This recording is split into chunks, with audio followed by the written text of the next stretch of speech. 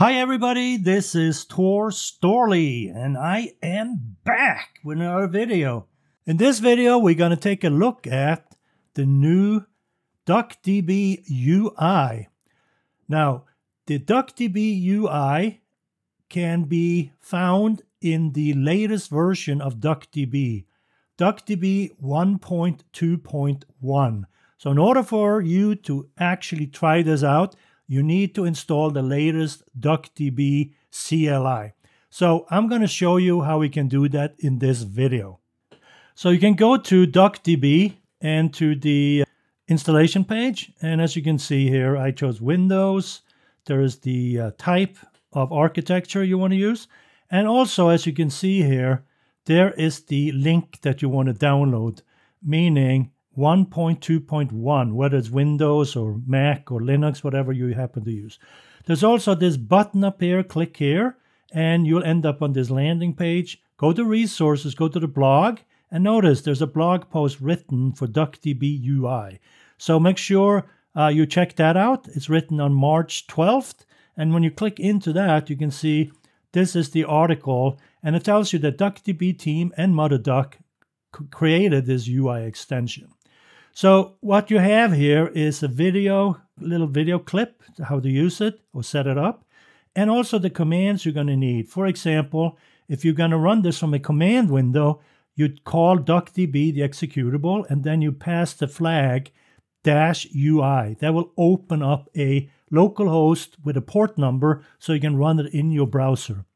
If you're in the CLI, you can simply run this command, call start_UI, parenthesis, semicolon, and that will open it up. So as you can see down here, here's a screenshot of what it will look like when you do that.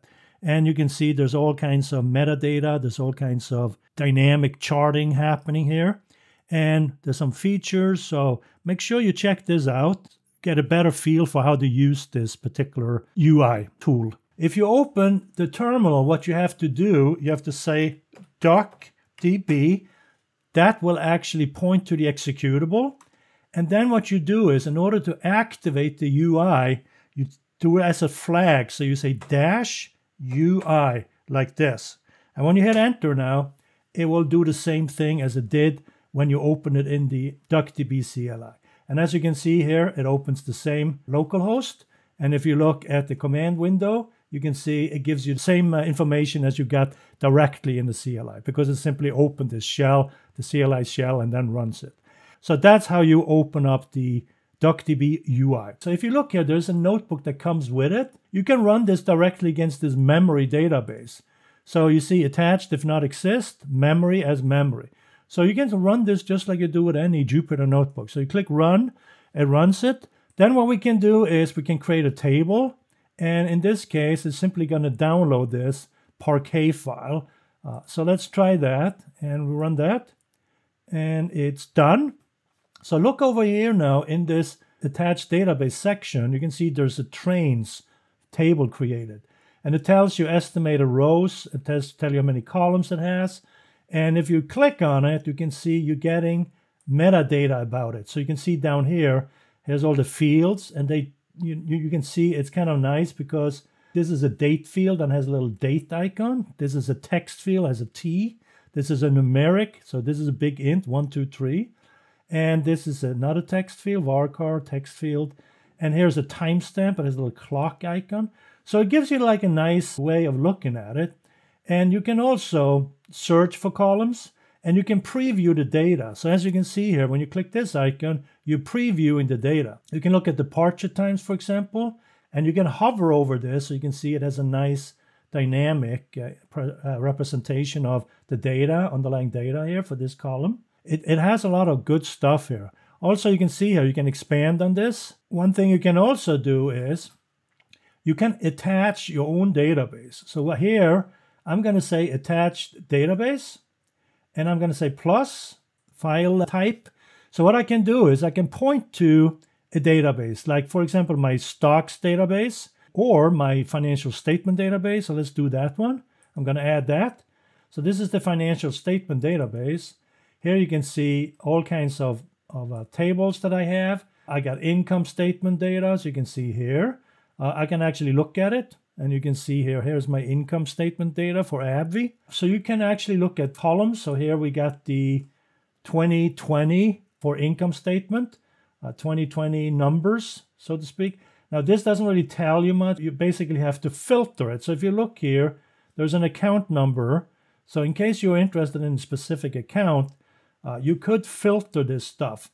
So let's take a look at how you could filter this stuff. So one way you can do this is just hover over the table that you're interested in, and you have these 3 dots here. So you click on that, and you can say query in current notebook.